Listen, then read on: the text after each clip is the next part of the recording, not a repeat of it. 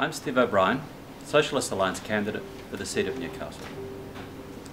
On Boxing Day, the New South Wales Government is proposing to cut the rail line into Newcastle. I think that is wrong.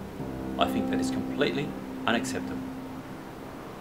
For 2 years, we will be expected to get off the train at Broadmeadow and catch a bus into Newcastle.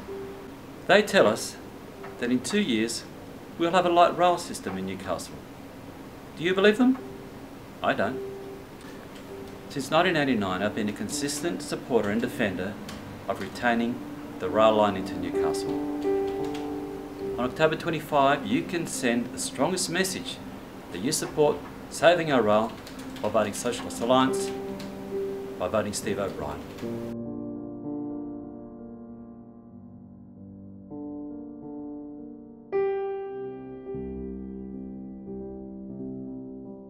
Written and authorised by Nico Lecker for the Socialist Alliance Newcastle.